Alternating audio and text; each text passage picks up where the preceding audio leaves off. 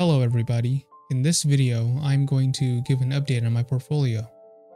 Right now my portfolio is worth $119,635.30. In the past year, I am up $50,448.64. Year to date for the year 2024, I am up $27,415.58. Today was a green day for me. I was up $2,739.24 during the day. After hours, I am up $696.97. So up over $3,000 today. So finally, this is another big milestone. My portfolio is now, if you round up, at 120K. So I'm at $120,000 rounded up. And it's really nice to see my portfolio doing this well this year. I have been seeing a lot of comments, over the past couple months throughout the year about how my portfolio has not been able to beat the returns of SPY. However, if we look at the year-to-date returns now, percentage-wise, 29.73%. So 29.73%, average of like 30%. If we look at the returns of SPY year-to-date, so year-to-date for SPY, 23.42%.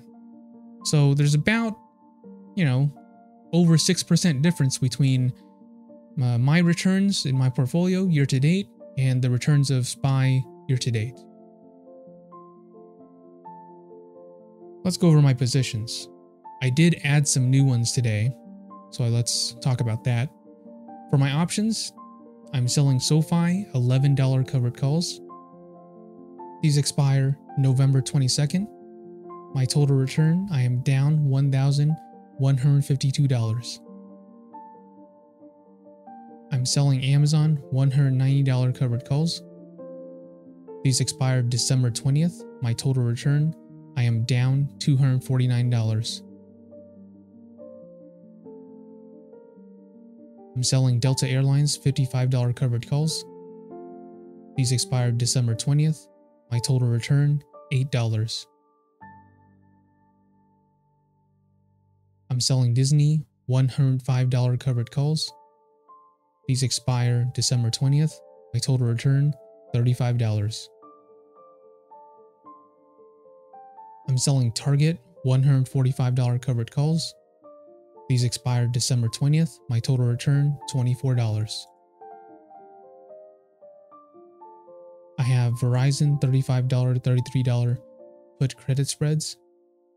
These expire December 20th. My total return, $1,503. I have Verizon $47 $49 call credit spreads. These expired December 20th. My total return, $450. I have Disney $70 calls. These expired December 19th, 2025. My total return, $3,961. For my stocks, I have 300 shares of Amazon. Amazon is at $189.36. My average cost, oh, interesting. It shows it is blank. I wonder why. Let me try to go back to it again, see if it shows it correctly. So, no, it's still not showing up. That's weird. I mean, it shows that I have 300 shares, but it doesn't show the average cost that I bought them at. Okay, if we look at my history, let me show you guys. Maybe we can look down here. Here we go. Yeah, if we look at this limit buy, Amazon limit buy, 300 shares at $188.27. So $188.27 is my price that I bought these 300 shares at. I don't know why it's not showing up. Robinhood is messed up sometimes. It doesn't display things correctly. Sometimes it displays like bogus prices, and I've made videos about this in the past, showing how Robinhood like sort of glitches out sometimes and doesn't show the right thing. Yeah, that's really weird. And for some reason, it shows today's return. I'm down $97.03, but it doesn't show my total return, which that doesn't make sense. How can I have a return calculated for today, but I don't have a total return from all time? It's weird. Robinhood is just weird sometimes. Anyways, I guess we'll just skip this position for now, but I bought it at an average cost of 188 and I forgot something cents, and it's at 189.36 right now. So I'm up a little bit from my shares because it went up a little bit after I bought it. I have 6,400 shares of SoFi. SoFi is at $10.67.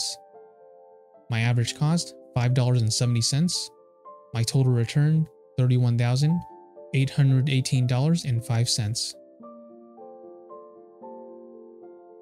I have 200 shares of Target. Target is at $149.50. My average cost, $149.41. My total return, $17.50. I have 400 shares of Delta Airlines. Delta Airlines is at $54.98. My average cost, $54.86. My total return, $50. This is a margin account. My margin total is $104,461.35. My margin used is $61,103.90. My options collateral is $10,000. This leaves me with $33,357.45 in buying power.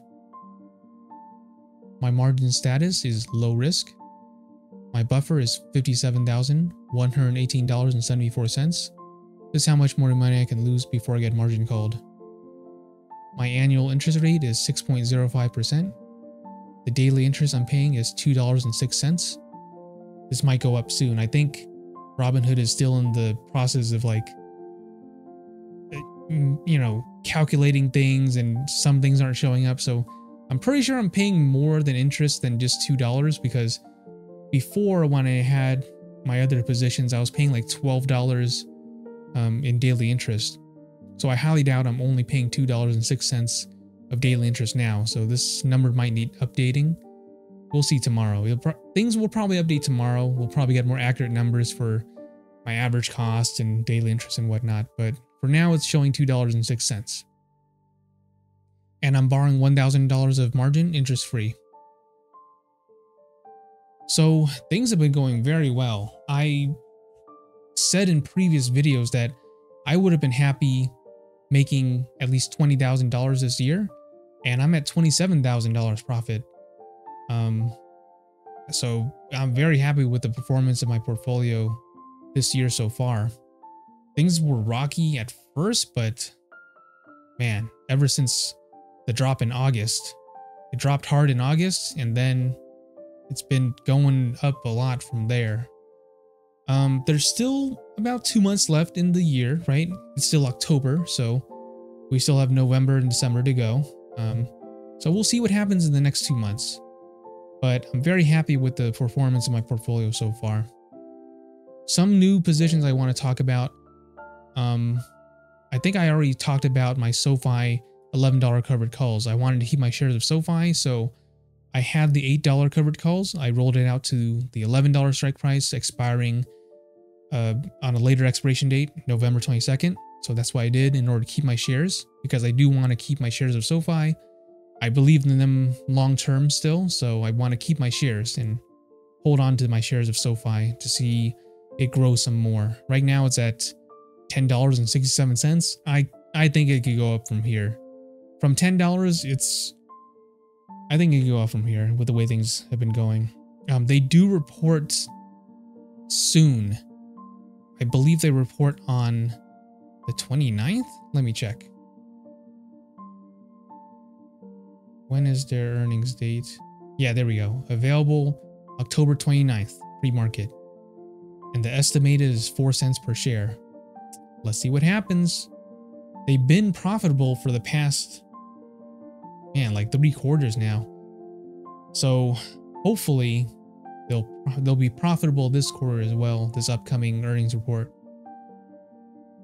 Amazon, I chose a strike price of 190. I bought 300 shares, chose a strike price of 190. That's pretty much at the money because it's at 189. So this could go either way. Too close to call, but this expires in December. In fact, all of these expire in December.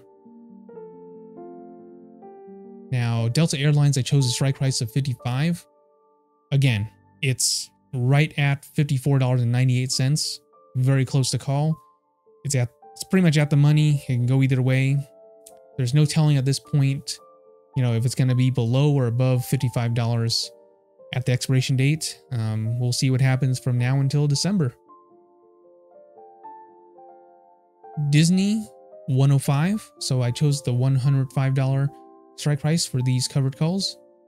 And right now, Disney is below 105. It's at $96.80. So I could just collect the premium I make from the covered calls. And then, well, I'm calling it covered call because I guess it's covered by my leaps that I bought. Well, that's arguable too. Anyways, it's not naked. I'm not selling naked calls. All right, it is using my Disney $70 calls expiring at the end of 2025 as collateral. So I guess in that sense, it's covered calls. Anyways, I'm getting too. Okay, Disney 105. It's below 105 right now, and this expires at the end of the year in December.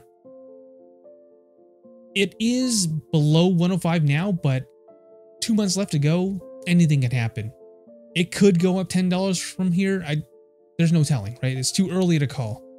But right now it is below 105. And I'll be happy either way, to be honest with you.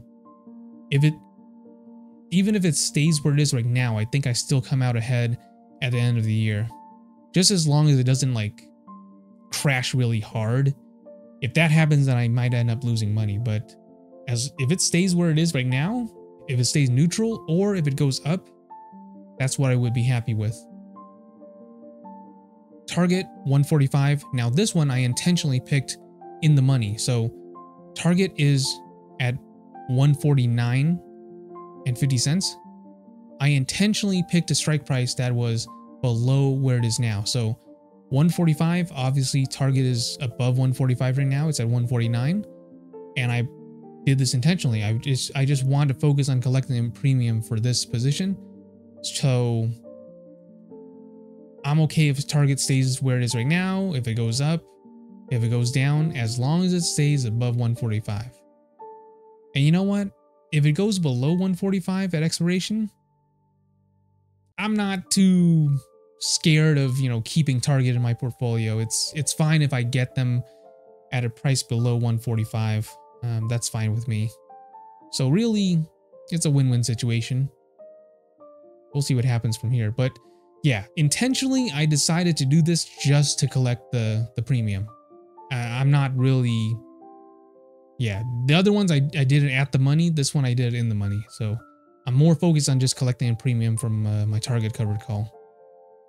Now, something big happened today, and that is this position, my Verizon $47, $49 covered calls. The difference, this made a huge difference today. So today, Verizon reported earnings. And as you can see, there was a huge drop, right? It was at, 44. It was like at 43.98. So like around $44 before the earnings. And then immediately dropped down to like 41.50. So that's what happened. Now, if you look at the news here, yeah, Verizon reports Q3 revenue miss as smartphone demand slows. So bad news coming out. So people didn't like that. It went down. Yeah. So it went down, I think, around 4 or 5% after the earnings. They didn't do so well, but that's kind of good for me because in order for me to get max profit from this position, I want Verizon to stay below $47. So that the fact that it went down today to like $41.60, that actually helped me gain some money from this position. As you can see, if we look at today's return, $1,200 from today's return.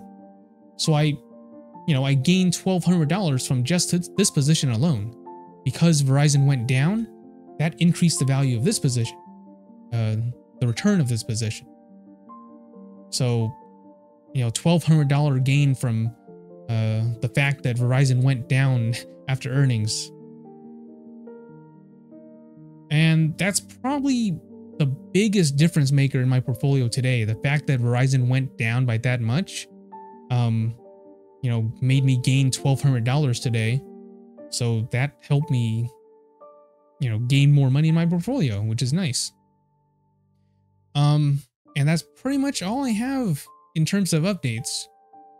I'll keep on making more videos to let you guys know what's going on, what positions I have, how it's going. But that's pretty much it for now.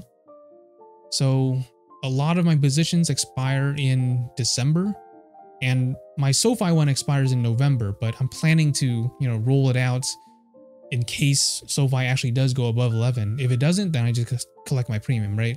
But even then, I'll probably still keep on doing more covered calls in SoFi and keeping my shares.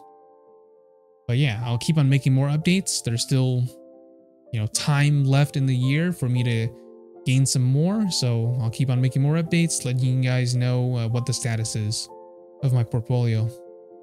All right, if you guys like this type of content, please make sure to like and subscribe, and I'll keep on making more of these videos.